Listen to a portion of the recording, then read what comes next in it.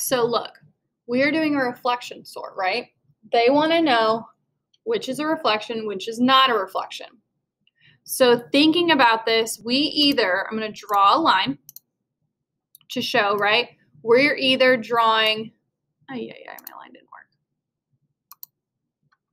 We are either reflecting here, it's not straight, sorry, or we are reflecting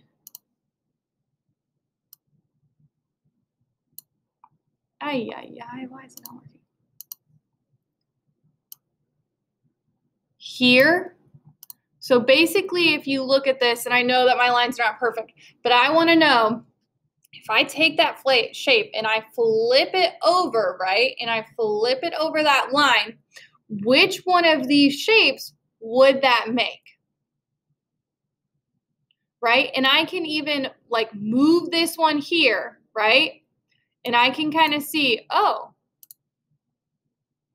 it's not perfect, again, because I'm human and I did a horrible job with my line, right? But these are reflected across that up and down. So that would be a reflection. This right here, well, actually, I'm going to go with this one. If I put this here, that doesn't look right. That doesn't look right. That's not a reflection. What about this one? If I can line it up here. Well, but remember, that was over there. Okay, that didn't work. Maybe if I move this line over here. Well, no, that doesn't that doesn't work either. Okay. What about down here?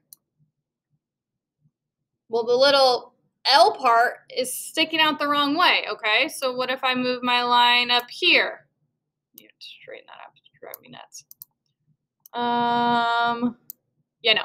So that is not a reflection. No matter what I do with my lines, right, I cannot get it to look like that reflection, okay? How about this one? Well, first of all, it's the same direction as the original. It's also a lot bigger, all right? This one, ooh, look at that. So that's a reflection, okay? So that's kind of what we're looking at for here, is thinking about reflections and not a reflection, kind of getting you in that mindset before you have to do the reflections.